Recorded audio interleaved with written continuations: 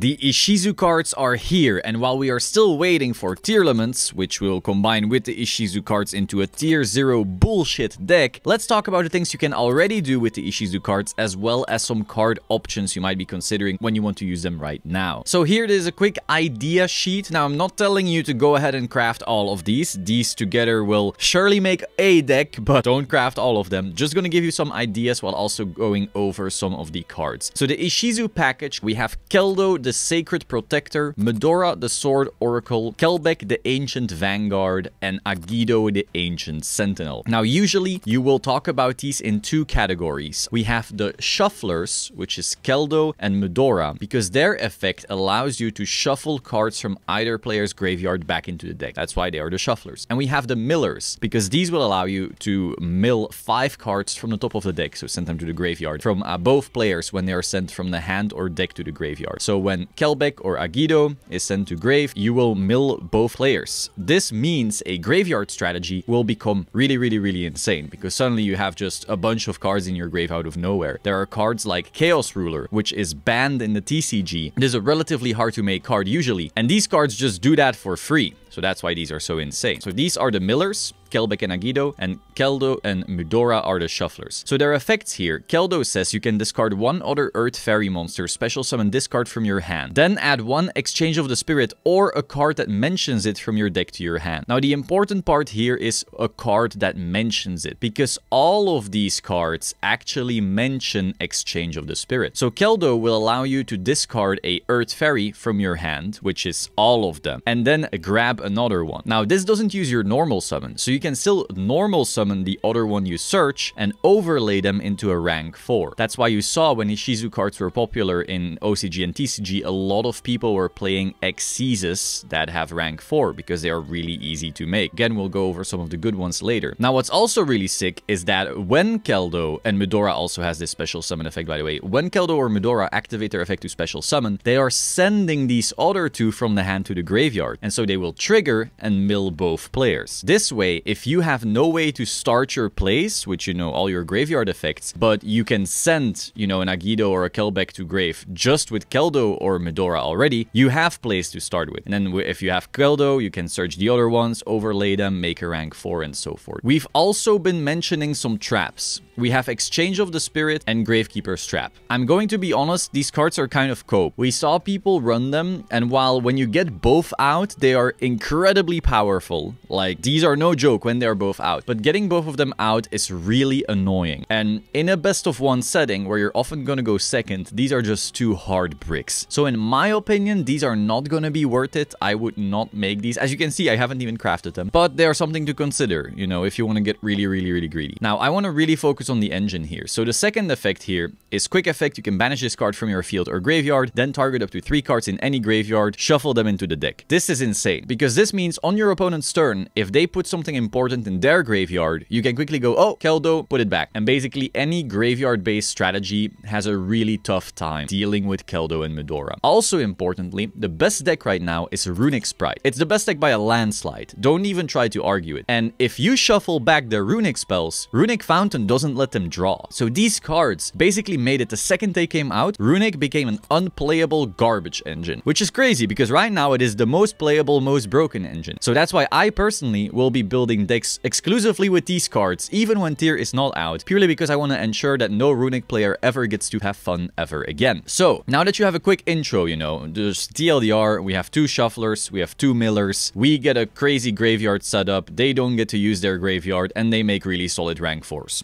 That is all you need to know. Now let's talk about some cards you want to be combining them with. Let's start with those rank 4s. The first one is Abyss Dweller. Abyss Dweller is basically a card that says your opponent does not get their graveyard anymore, which is crazy because if other people start using graveyard strategies, if you go first, you just log them out of that with this card. So that's really important. In the Ishizu tier format, you're gonna notice both players constantly making an Abyss Dweller just to try and get your opponent away from their graveyard. Now we have Exit on Night. This card says once per chain during your main phase or your opponent's battle phase, if your opponent has more total cards in their hand and field than you do, you can detach 1 material from this card, destroy all other cards on the field, also your opponent takes no further damage this turn. So what you're basically going to be doing with this card is when you go second and your opponent has like a crazy board, you just make this and you wipe it away. And the thing is, they have to negate it. But if they negate this and don't destroy it, now it can just go to battle phase, attack, you make yourself a Zeus, and you wipe the board with it. So Exiton is like a lot of disruption in one card. And if you are a graveyard deck afterwards, you can still set up. So another card that you're going to be probably seeing a lot is Herald of Orange Light. This card says when your opponent activates a monster effect, quick effect, you can send this card and one other fairy monster from your hand to the graveyard, negate the activation, and if you do, destroy it. So what does this mean? You can basically, when your opponent goes first, activate Herald of Orange Light, send these cards from your hand to the graveyard, and that way have a very, very powerful negate. But the powerful thing about it is as well that when you send this Kelbeck and Agido, you can actually already mill both players in your opponent's turn. So now if you have certain other graveyard effects that start popping off, your opponent is not going to like it. Also, if you are going to be sending the Keldo or the Medora, now if they are a graveyard deck, not only did you negate and destroy a monster,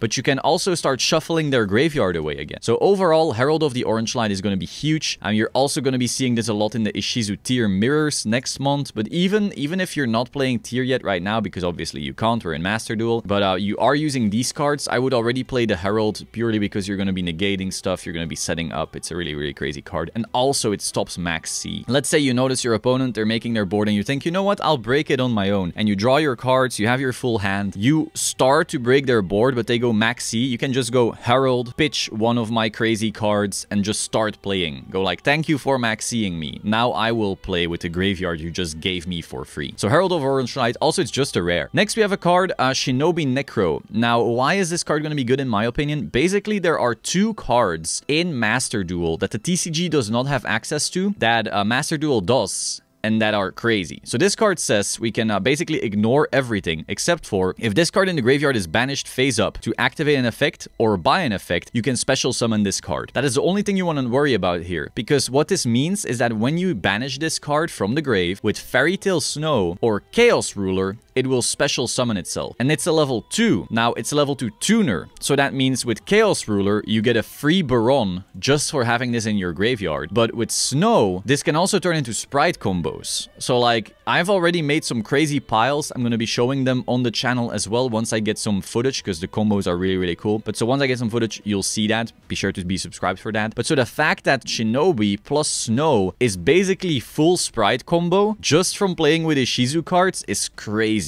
Like, you can basically stop Runic Sprite from playing thanks to the Ishizus and then go, you know what, now I'll play my own Sprite game plus other graveyard stuff. That's just wild. You'll see. I'm really excited for these types of decks. Now, another card you're going to be seeing a lot of, I think, is Diviner of the Herald. So this card says, if this card is normal or special summoned, you can send one fairy monster from your deck or extra deck to the graveyard. And if you do, increase this card's level by that monster's level until the end of this turn. So what does that mean? Right now, it's a level 2 tuner. And when you normal or special it, you can send one of these Ishizu cards from the deck to the graveyard. So suddenly, this card becomes a level 6 tuner, which is really great because you're playing so many level 4 extenders, and 6 plus 4 is 10 equals Baron. But also, since she just sent Kelbeck or Agido from the deck to the graveyard, you're going to be able to mill 5 cards. So this is like one of the best ways to start off combos with these Ishizu cards, while also making like a free Baron, you know, assuming you have a level 4 extender. So that's another thing you're probably going to be seeing. There's also an argument to where this is a level 6, you might see something like Destiny Hero Militias being played, or maybe some of the Thunder Dragons. Then you can overlay those 6s together into a Beatrice. Like, whoa, there's a lot of options here. Next, we have the punks. Now, why are the punks interesting? Well, if you activate something like, well, first of all, normal summon Xiamen or activate teleport, then if you do the combo, the punk combo, check out my punk intro if you're interested in that. You're going to be able to make a free Chaos Ruler. It's going to mill 5 cards, so you might set up these Ishizu Shufflers, or you might mill one of the Kelbeck Millers, and then that mill 5 turns into a mill 10, and that mill 10 might turn into a mill 15. And then you can go even crazier because of the punk cards. You're reviving a Foxy Toon, overlaying the Chaos Ruler plus the Foxy Toon into Zombie Vampire. That mills 4 more cards. Again, you're going to be maybe milling into these cards. So like, if you play the punk engine in a crazy graveyard deck together with the Ishizu cards, you're going to be milling so much. You will have access to the Shinobi, you You will have access to the Fairy Tale Snow. You will have access to Baron because of that. Again, like, I have so many ideas, 60 card piles and so forth, but so just keep in mind, you're probably gonna see some kind of punk decks together with Ishizu cards. We have Mezuki. Mezuki is basically a card I put here because zombies might be a thing. If you are a zombie fan, I think Ishizu is gonna make you very happy. You're basically gonna be able finally to fill your graveyard with all of those zombies, because zombies' issue has always been they have a lot of really great graveyard effects, but not many ways to get the cards in the graveyard. Like, you're always relying on Uni-Zombie to send something, and then if they ash that, your turn ends. Like, that is so bad about zombies. It's why so many people play like dangers in zombies. So that's something to keep in mind there. Also, this reminds me, dangers exist, but also curious exists. So let me put that there. So zombies, big deal. Then Fairy Tale Snow. This card is probably, my opinion, going to be the prime reason why Ishizu cards are fucking crazy, because Fairy Tale Snow is one of the most broken cards in the game ever. It says, if this card is normal special summoned, target one face-up monster your opponent controls, change it to face-down defense position. So this is a Book of Moon. But if this card is in your graveyard, banish 7 other cards from your hand, field, and or graveyard, special summon this. So if this is in the grave, you have always access to Book of Mooning your opponent and a level 4 extender. And somehow this card isn't even limited in this game. So it's very possible we will see like a crazy 60 card deck with all of the Ishizu cards that then play like Snow or multiple Snows, and then you're gonna be milling a billion, so you're gonna be able to use like a billion Snows and make crazy rank 4 plays and big link boards, and in your opponent's turn you're gonna be playing with the shufflers, but also with Snow. It's gonna be absolutely insane. So yeah, Snow, big card in my opinion. Again, I'm not telling you to craft all of this, just giving you some of the ideas, and then depending on what you already have, you might be able to make something really cool. Then Punk Deer Note, again, just part of the Punk combo. Destrudo, another card that was banned for a while in the TCG, then gradually came back, and here in Master Duel, it is completely unlimited. So if you mill this, you can start doing some crazy plays. Another consideration that you can think about with Destrudo is Ancient Fairy Dragon. So this card, Ancient Fairy Dragon, gives you access to any field spell. So you might be able to go like mill my Destrudo, and then my Destrudo plus anything else makes an Ancient Fairy Dragon. Again, there's some things to consider there. We'll see as the meta starts developing. Then Punk Foxy Toon, again, part of all the punks. Then another engine that not many people have been thinking of recently is the Therions, but these cards are really solid. So Therions are these graveyard-based cards, and the big issue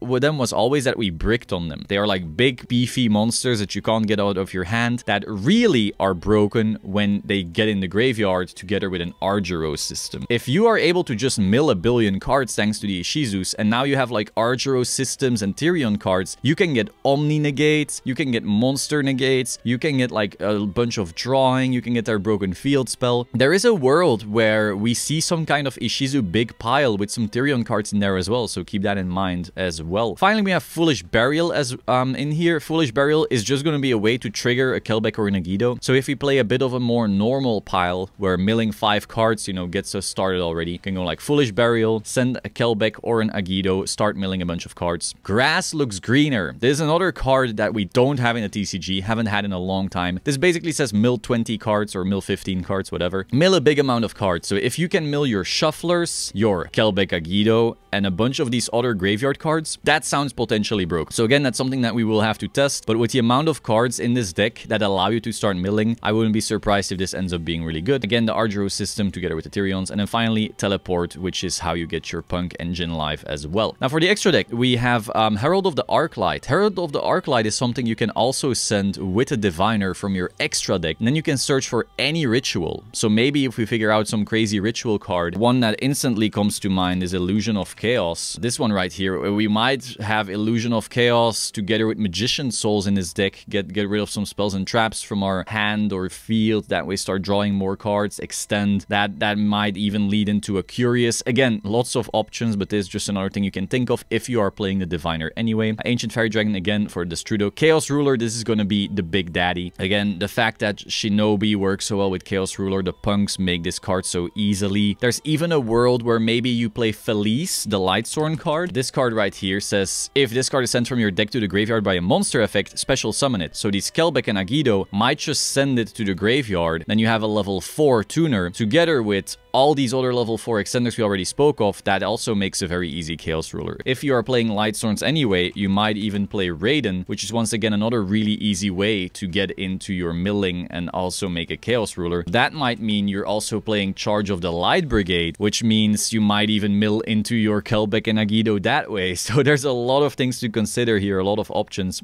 but Chaos Ruler is probably gonna be at the heart of a lot of them. Now we have the Baron, again, was easy to make. The Exezus, we talked about Abyss Dweller, we talked about Excident Knight. We have Bagushka. This is a card that's really easy to make with level 4s as well. Also really powerful, can sometimes log down your opponent just from the start. Zombie Vampire, part of the Punk Alliance. Then we have Zeus. If you have a deck that makes easy rank 4s, you're obviously gonna play a Zeus. And then Curious. If this deck plays enough darks, the fact that Curious can always send Snow or a Kelbeck or a Guido or these is really insane. So that is something else to consider. Oh, one more really interesting little play that was useful back in YCS Pasadena in the Ishizu tier format was if you played Sprite Elf. Let me quickly grab that here. Sprite Elf. If you played Sprite Elf and you have been milling, you can revive the Diviner of the Herald and then she will mill Shufflers. So that way you always have access to them. And now that way you can then turn the Diviner of the Herald plus a level 4 into Baron. And it was all thanks to Sprite Elf. So that was something else that was sometimes part of combos. Again, we'll see if that's here the case as well. Overall though, all I think this video should show you is that these cards are crazy. And even though right now we don't have tier limits yet, I think it's going to be useful to experiment with them anyway. Because on one hand, you're going to be finding combos that maybe the TCG and OCG didn't have access to purely because of a different ban list, different meta and so forth, and then you might be able to use some of them in the coming tier format. And beyond that, since you're making these cards anyway to get ready for Ishizu tier, well, then you might as well use them right now in, you know, a really fun over-the-top way. But again, there's going to be a lot of profiles up on this channel once I start playing this on ladder on stream. Be sure to subscribe for that. I will see you soon. Ciao.